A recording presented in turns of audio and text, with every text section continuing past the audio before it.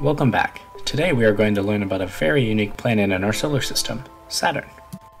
Saturn is the second biggest planet on our solar system and the sixth planet from the Sun. Saturn is over 797 million miles away, almost 1 billion miles. Which means if we attached rockets to your seat and it took off at 500 miles per hour, it would take you 3 years to get there. Saturn is also so big that you could fit 842 Earths inside of it.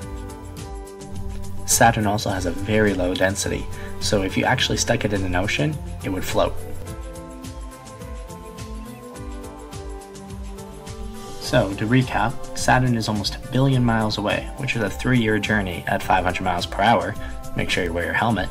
It can fit 842 Earths inside of it, but yet it is still light enough that it would float if you put it in the ocean.